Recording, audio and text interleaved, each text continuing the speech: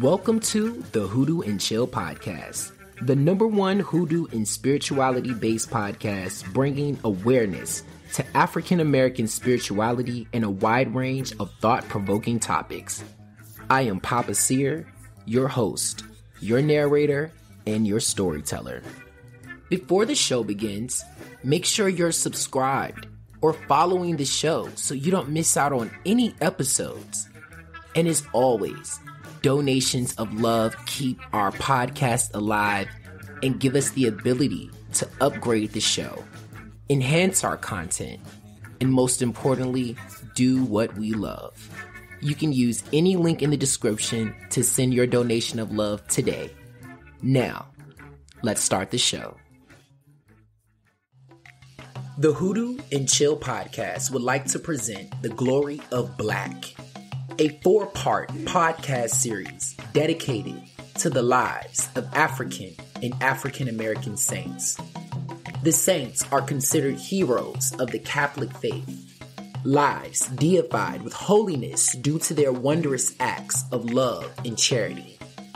In most ATRs and African American practices, the saints have been synchronized with spirits, deities, and the voodoo Loa pantheon, an esoteric practice used to disguise our once outlawed religions to preserve them. Although these images of Catholicism were not originally correlated with any of our beliefs, the ancestors grew to love and appreciate the power of working with the saints.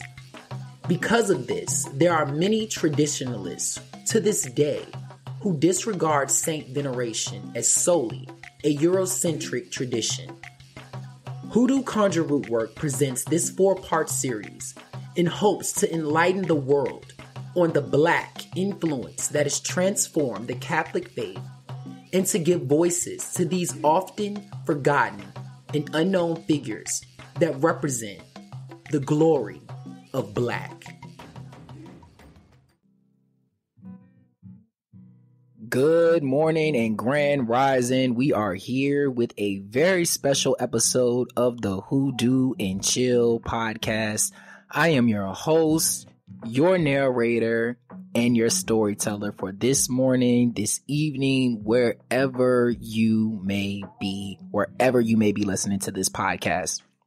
Today's episode is a continuation of a series that we started back in January called The Glory of Black, which is a 4-part series dedicated to venerating the lives and the stories of African as well as African American saints. This series really does mean a lot to me. Ever since I have started talking about the saints, there's been a lot of backlash this podcast has received. And the whole purpose of even just doing these exposés and, finding these stories and telling Black stories from Black voices is to not only just offer a space of veneration, but a space of healing for my people, for us to be able to see ourselves in multiple pantheons as it relates to religion and spirituality. This saint that we're going to talk about today means a lot to me. I had even planned on putting out this episode weeks prior to today, but I'm so glad that Spirit, I walk by my spirit. I'm always led by my spirit. And today is the perfect day. Today is, I believe it's a day for women. It's, Women's Veneration Day or something like that. I have to go and look this up. But I know that today is a day for women specifically. And what other woman better than to speak of than Saint Josephine Bakhita? I want to just give a couple of trigger warnings before I get started that her story is... It's a hard pill to swallow at some portions, but it's a story that I feel like is necessary and needed, and I'm so excited to tell it today. But I did want to offer those trigger warnings that today we are going to be discussing human trafficking. So if this is something that is going to be too triggering for you, I do understand that. And, if you have to go, that's not a problem either. But at the same time, this story is very beautiful. It's a story that needs to be told. I am going to have to break this down into 2 parts because there is a lot of information to cover as it relates to Saint Josephine Bakhita. So before I get started, I do want to go ahead and just cite a few of my sources if you yourself are interested in doing your own research or further research on Saint Josephine Bakhita. You can always look at Wikipedia, also Catholic.org. Books that I would recommend would be Bakhita by Veronique Olmi.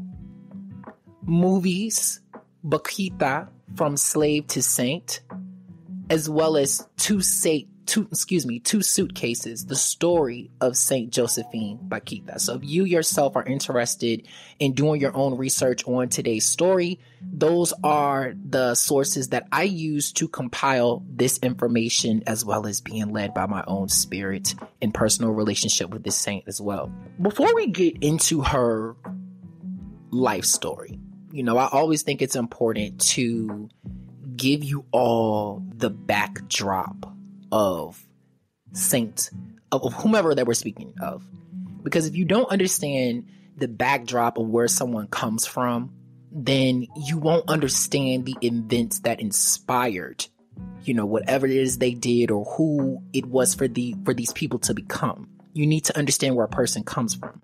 So as with all of my exposés, I do like to begin with a backdrop, as well as my own personal experience with Saint Josephine Bakhita. I've never admitted this to you all, but I get stage fright every time I have to do a live show. And even though we've been doing this show or recording on air live for years at this point, I still get a little stage fright a few moments before coming on air. In this particular moment with this particular morning, it was real, because I don't want to mess this story up. And I had my own thing going on this morning where I just felt like how I wanted this morning to flow, it didn't happen, right? So I was sitting in my car and I just started saying a little prayer to Saint Josephine Bakhita. And I said, give me some of your peace. Out of all of the turmoil and all the things that you've been through, I'm asking, could you give me some peace today? I want to tell this story right. I want to get this out the way that it needs to it needs to come out today. And I know today is the day you want me to do it. And I lied to you not. When I was done meditating and praying and just speaking to her spirit for a second, I looked up and the sun was shining directly through the trees over top of my car. And I promise you, it was like I could see her face in the sun. And my entire body got warm. I felt at peace. The stage fright subsided. And here we are. So before we even get into her life story, if you need some peace today, she is awesome to pray to. If you just need to be calm, she's awesome. And this is so in alignment, you all, because just yesterday my father and I were speaking and he said to me, what is it something that you feel like you need more of? And I said, I want to be more peaceful. And then we have this today. So I just wanted to share my own personal experience before getting into her life story. What's up, family? It's Papa Seer, your favorite podcast host of the #1 hoodoo-based podcast and spirituality-based podcast, wherever you get your podcast. If you haven't taken the time yet, please make sure that you follow the podcast. If you're listening to us on Apple or wherever you can leave a comment, leave us a 5-star rating with a comment. That really helps the podcast in more ways than you can believe, and it's totally free. But I just want to remind everyone that while this is free content, the Hoodoo and Chill podcast, we thrive and we survive on donations of love. If you have it, if you feel it in your heart to send us a donation of love, we thank you and we pray that whatever you send, it is reciprocated to you 3 times over. We want to keep this content alive and we want to promote posting this content more regularly. So again, donations of love keep our podcast alive. Comments, 5 stars, take us to heights that you wouldn't even believe, and we need your love and we need your support. Please use one of the links in the podcast description to send your donation of love, and we graciously thank you all for everything that you do to keep the Hoodoo and Chill podcast on air. Now, back to the show. Saint Josephine Bakhita was born in 1869. Now, this is significant, very significant before we even get into her whole entire story. I want you all to understand that slavery in America was abolished in 1863. So the events of today's story that you're going to hear transpired years after slavery had already been abolished in America.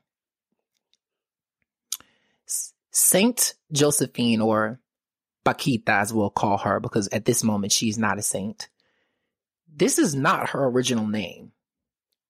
This was a name that was given to her through one of her slave owners throughout her life. The sad truth is that Bakhita forgot her name. She had been taken from her homeland so early and had been through so many different homes, trafficked so many times before she was even a preteen. She forgot her name as well as her original language. I want to read to you all an excerpt from her short biography, from her own words, before we begin. My family lived right in the heart of Africa, in Sudan. There was my father, mother, 3 brothers, 4 sisters, and another 4 who died before I was born. I had a twin sister who, like everything else, I knew nothing about before she was taken away from me. I lived happily, not knowing what pain is. The last statement is very significant, even in that short excerpt. Bakhita was not just a regular person in her village. She was not just an average everyday citizen. She was born in Darfur, which is now Western Sudan, in the village of Ogosa. She was one of the Daju people. She was a noble. Her father was the brother of the village chief. So before we get any further, I need you all to understand she was basically born a noble princess in her home country. She didn't know about pain, suffering, work, or at least hard work. She grew up a happy, well taken care of child. Now, the land of South Sudan, because this is technically where she's from. Before we go further, let's talk about South Sudan, where she comes from. This is a land that even today is still in turmoil with war, genocide, human trafficking, as well as civil conflict and unrest. This is something that South Sudan has experienced for ages. We are taught to venerate Egypt in such a way that it is superior to most civilizations. This is what we are taught as it relates to Africa. We are even taught that Egypt even isn't a part of Africa, right? But what you are not taught is that Egypt, prior to its height, its zenith of civilization, was inspired by Sudan. Sudan was originally called the land of the bow, or as many or some of you may know, the land of Kush. So Bakhita was, again, not just a regular, average citizen. She was also a descendant of the Kushite people, who for centuries traded pottery, gold, bronze, textiles. They lived on the River Nile just as well as the Egyptians. As in fact, one of their great cities of Kerma in Egypt exchanged ideas, all sorts of customs for centuries. Sudan, once upon a time, was a very, very lush country. It's very green, humid, very, very rich in resources. But probably one of the most striking and beautifully placed pieces of this land is that it's protected by the cataracts of the Nile, meaning that the boats cannot sail into South Sudan for a certain period of the year. So they were protected. The slave trade in South Sudan is nothing new. This is something that's been going on since ancient Egypt. They went into these lands and took these people because of their notability. They were fierce warriors, archers, cream of the crop people, and had been taken from their lands for years and sold into the slave trade. So this, again, is nothing new. Something that has been going on for centuries. Now let's get back to the story of Saint Josephine Bakhita. Let's go back to some of her words in her autobiography.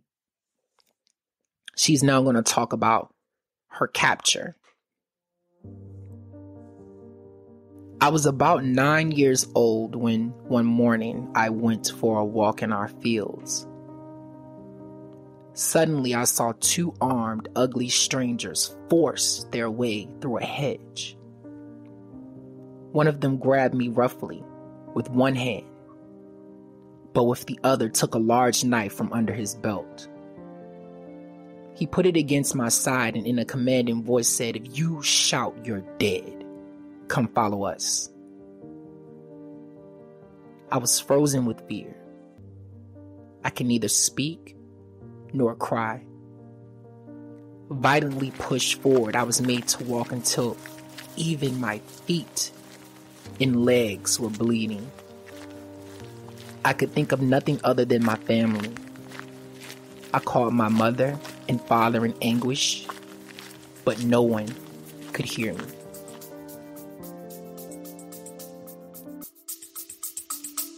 Voodoo and Chill podcast will return after this short ad break.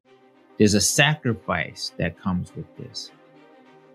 And at the end of the day, we're given the choice of how we want to sacrifice and what we're sacrificing for.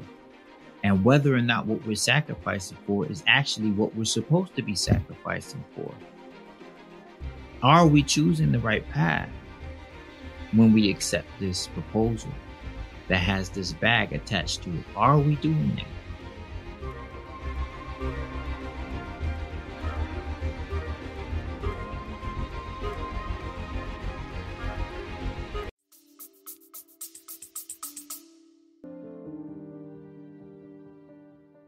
The Voodoo and Chill podcast will return after this short ad break.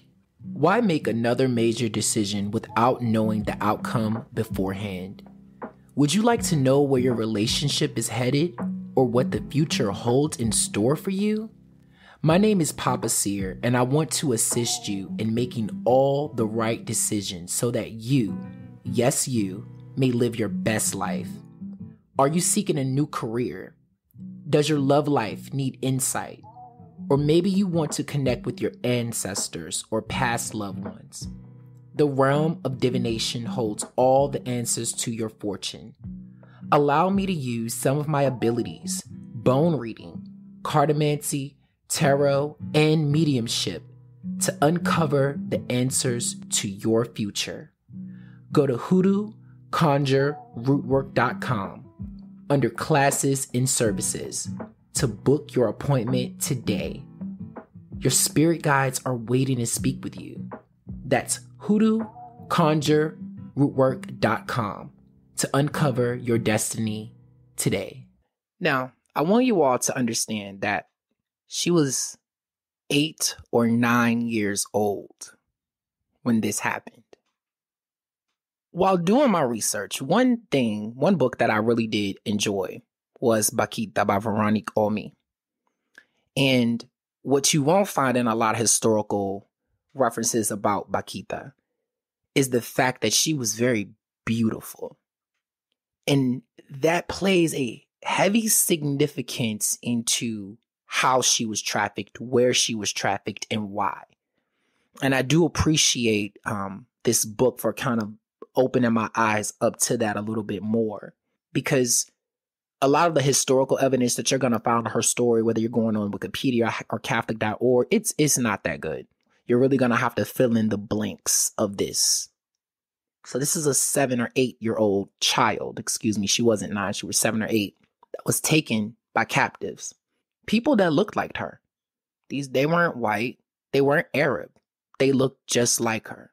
You can only imagine the things that she suffered and saw being so young, a girl, in the hands of male captors. What the history books don't tell you, and you have to go searching for this information, is that she actually escaped when she was about 9 years old. She escaped, her and another girl. And they were running through the woods, or she said they were running all night, and ended up they came to like a hut.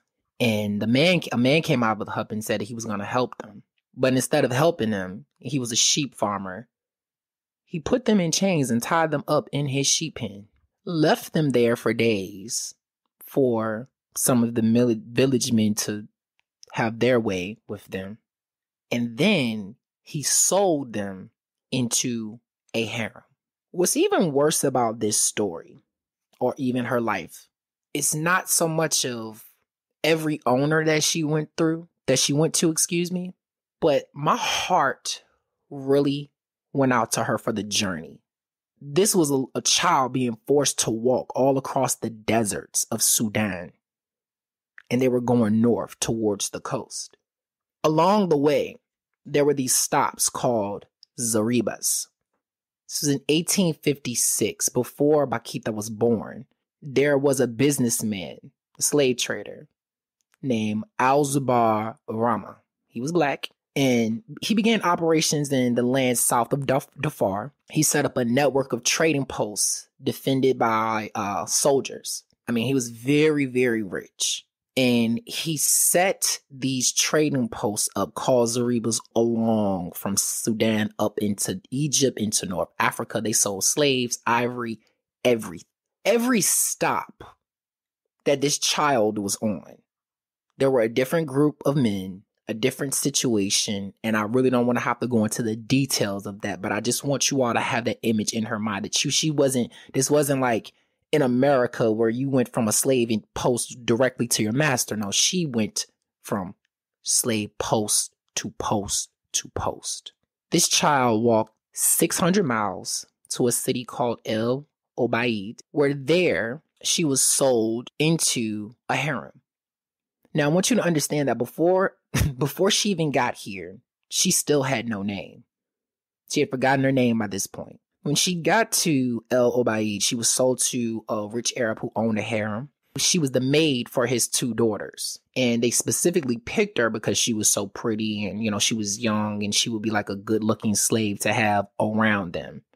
And they gave her the name Bakhita, which means lucky one, because they told her, you're lucky to be our slave. You're going to be treated well. You're going to be, this was a very, very rich man, and his daughters were rich. So she was living basically right in their quarters in the lap of luxury. They had a brother, the slave owner, his son. If you look at this situation from the history books, they're going to tell you that there was just, one day he just went crazy and just assaulted her, but I don't believe that. This was a harem that they were living in, and I truly believe that the son was either abusing her or trying to, and something happened that day, but whatever it was, he obviously offended their brother, the 2 daughters that she was working for, and he beat her almost until she died. It was bad. The son beat her so bad, she ran away. And in Sudan, that was, a slave was not supposed to run. If the master was beating you, you were supposed to sit there and take it. But she ran away, and she ran into, I believe, the room of the father. And when he saw this, he beat her so bad that she almost died. So the brother abusing her or forcing himself on her, she resisted. He beat her. She ran for help. And then his father beat her as well. This was so bad that she had to spend a month on bed rest, unable to move. Now, of course, at this point, they feel she's no longer good for the harem. She's not as beautiful as she was. They've damaged her.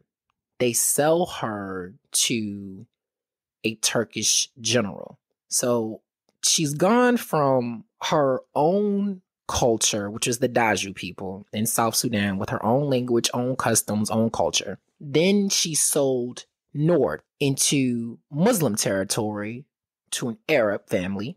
So she's now learning that language and learning their customs. She leaves from there, and now she's sold to a Turkish family where she's going to have to learn their language and their customs. So I just need you all to understand just the mental of this. This is a child where she's not even 20 years old yet. Before all this has happened, this is a child going into her teenage years. Just all of those different situations, customs, and cultures that she was exposed to. Now, I will say this. Children are just very resilient. The mind of a child is way more powerful than what people give it credit for. What I can say, her having to be forced through this lifestyle and just all of these different exposures to different people and different backgrounds. Saint Josephine Bakhita was very fluent in multiple languages in her later life. She could speak Arab, she could speak Italian, she could speak Turkish, I believe. I mean, there was a lot. She was very fluent and very language savvy.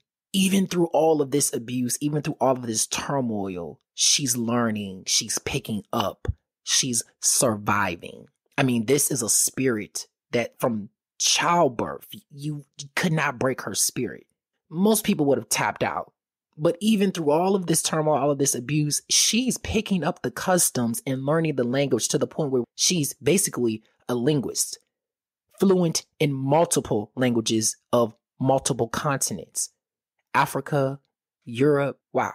However, this is her fourth owner. The Turkish general. And, as I was doing my research on her, this was probably one of the most, this owner right here, it really broke my heart to hear what happened, with her at this general's, in this family's house. She, of course, again, was a slave or made into the master's wife, but the mother-in-law lived there as well, and they couldn't stand each other. Like, they literally would argue with one another and beat each other's slaves for whoever lost the argument. It was real sick, real sadistic, the stuff that was going on. The wife was especially cruel. She got up and beat the slaves every day just because. Like, she woke up and that would be one of the first things that she would do. She would line them up and beat them. All of this is going on years after slavery has been abolished in America. This type of cruelty is going on and still goes on in certain hidden parts of the world. So she's staying here with this Turkish family, and the mother is a sadist, sadomasochist, very much so. So she's waking up every day being beat. Bakhita says, even from her own words, during all the years I stayed in that house, I do not recall a day that passed without some wound or other. When a wound from the whip began to heal, other blows would pour down on me, meaning that when one would heal, they would open up another one. Now, I think probably the most traumatic thing that happened during her stay with the Turkish general's family was the process of forced scarification and tattooing. And a lot of us look to this artwork and it is beautiful, but there are some hidden facts about this that a lot of people don't talk about, that a lot of times people are unwilling to do this. They don't want to do it. Some of the scarring is on the face. And let's just be honest, some people don't want to do it. And This particular master decided one day that she wanted her slaves to have all of these beautiful scars all over their body and have that. Now, the process of this, again, this is we're in the 18th century. Very painful. This woman was so random that one day she just said, I want my slaves to look like this. She hired a girl to come in and do it without even telling Bakhita and this other girl. They were about 12 or 13 at this time. And I think she picked one other girl who was like 6. She was 6. Had her bodyguards grab them, hold them down, and they put white flour all over her body and drew symbols. You know, they took white flour to draw out like the outline of how the tattoos were going to be. Used some little blade or knife and began to cut along these lines of flour, white flour. Now, remind you, this is a 12-year-old that you're doing this to. She's scared. And one thing about, like, I have a lot of tattoos. One thing about tattooing is that, you know, if you're scared, if you're nervous, your nerves are gonna like tense up more, and it hurts a lot more, especially when you're nervous. You can't really dumb down the pain of a tattoo, but to be more comfortable, you have to just relax, breathe, and just accept the pain so that it can, or think about something else. But when you're 12 or 13 and you don't even know that this is going to happen to you, just somebody snatches you up one day, all of a sudden just start cutting marks all over your body, you're freaking out. You're freaking out. Like, and I'm pretty sure one of those girls either had a panic attack or passed out during the process of this. Like, no 12-year-old should be going through something like this without. But as she was doing this, the master was standing over her with a whip and she was beating her. When they were done carving the tattoos into her body, they filled them with salt so the scars would be permanent. This 12-year-old suffered a total of 114 cuts and patterns into her breasts, belly, and into her right arm. From some of the information that I did read and did find, you know, Bakhita really did, after that, she went through a lot of body issues after that, covering herself a lot. And the 6-year-old girl that they did this to, she died. A lot of people don't tell you that some people cannot survive this. And then even after they're done, she was on bed rest, I think, for almost a month or two. And then had to go back to work with those scars. And then the infections that were in the scars. Again, you have to remember, this is 18th century. There's not a lot of antibiotics and things of that nature. And she's a slave. They're not giving her the best of care. So just think about the scarring, the smell, bugs getting into those scars. Never looking at your body the same ever again. Like, we go crazy gaining a few pounds, but imagine having to live with something like this from 13 years old. In 1883, after conflict, you know, there was a conflict in the area where she was living, and the Turkish general suffered a very deep financial loss, and he had to sell all of his slaves. He sold Bakhita to a Turkish general, sold her to an Italian vice consul, Callisto Lagani.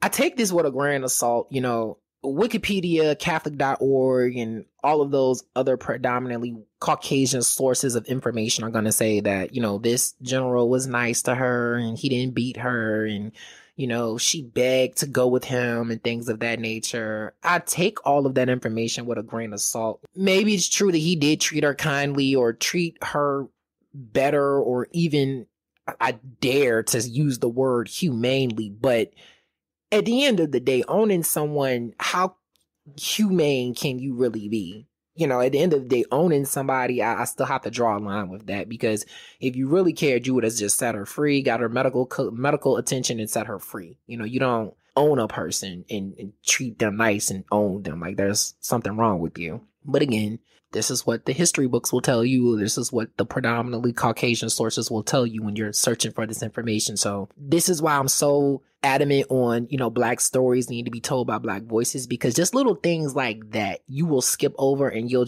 take that in and say, oh, okay, well, she was treated nice. And I'm just like, how nice was she treated? She still was a slave.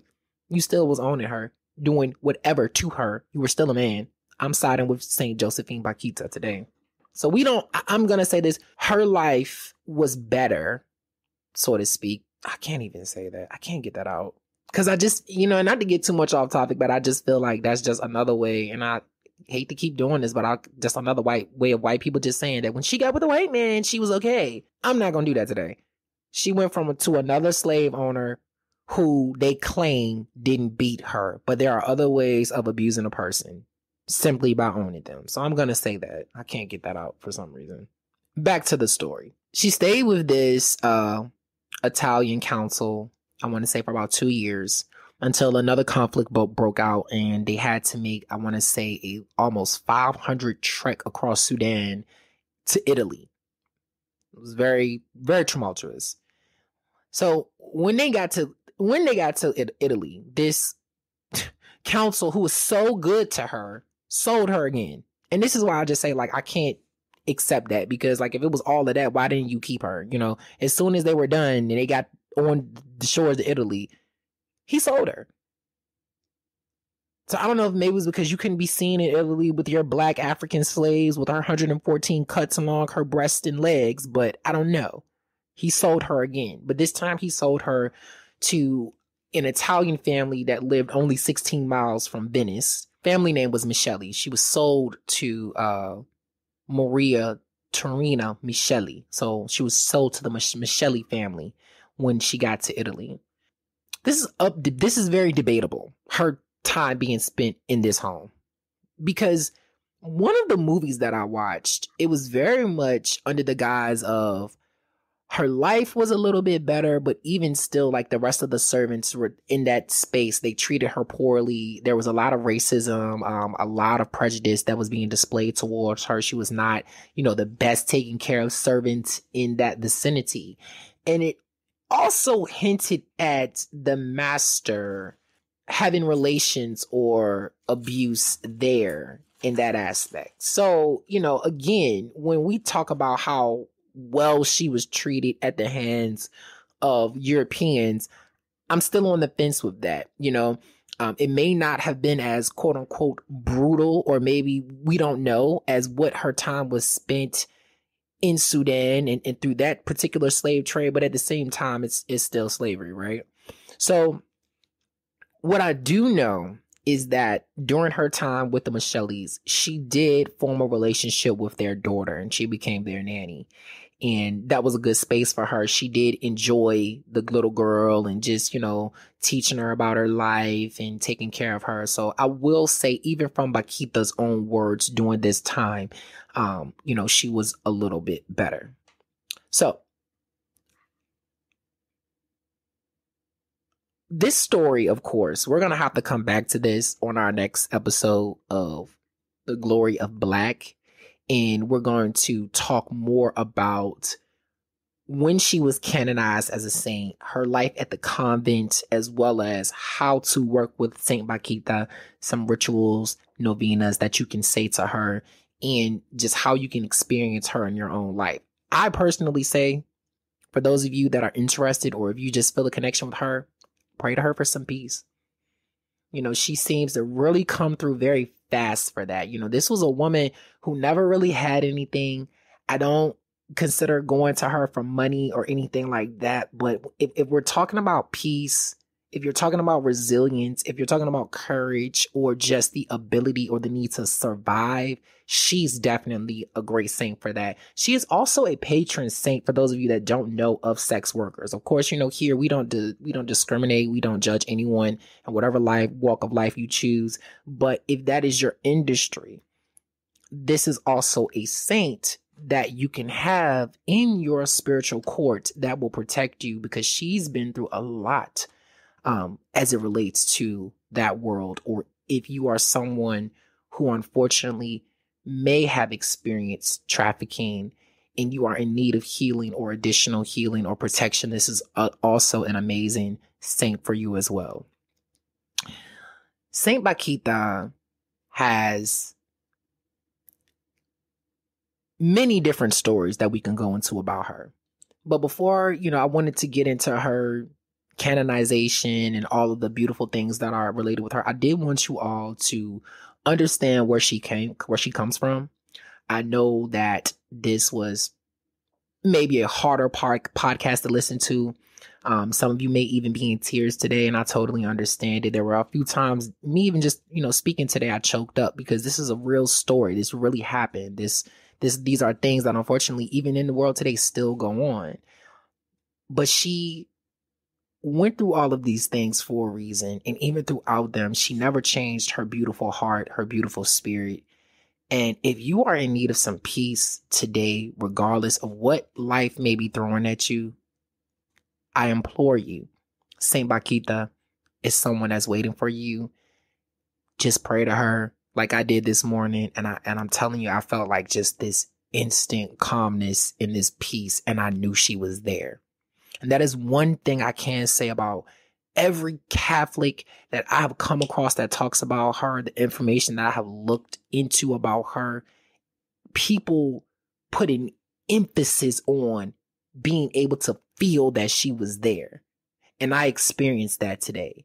There are times when we pray to certain deities and certain spirits and we kind of like, I hope you're there. I hope you're listening.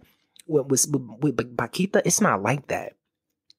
It's like this instant comfort that you feel with her. She's listening, give it a try. For those of you who feel a pull to her, this isn't your thing and you're just here for the history, I totally get it too. But for those of you who work with saints, this is something that I really do feel she isn't one that you want to skip over, no matter what your walk of life is. I also want to just say that this show today was dedicated to one of my mentees, one of my students, and just someone I'm very, very proud of on their spiritual walk. And that is my student, Karen. I started, talking about the saints, and this was something that was very, very, she resonated with this so heavily. Just to watch someone come into their walk and find what works for them and to see the benefits of it. That's what I'm here for, and what makes my job just even more fulfilling, because we're all going to have different paths. I got so much backlash, and I still do, for talking about Black people working with Catholic saints. But to see a woman of color say, this resonates with me, I feel the love, I want to do this, and to see it actually working for her in her life, this is why I do the things that I do and the way that I do them. And I don't care about other people's opinions, traditions, hurt that they're trying to hold on to. We have to step outside of that and find what works for us. Whether it's hoodoo, Christianity, saint worship, Catholicism, Buddhism, I don't care. It's your life. It's your journey. And if you open yourself up to the right spiritual court and the right spiritual guides, I promise you, my friend, my family, my people, they will come flooding in, those who you need. I look forward to telling part 2 of this beautiful saint, Saint Josephine Bakhita, which will be a much easier podcast. It won't be so tumultuous as all of this, but we have to know where she comes from to understand her power and her glory.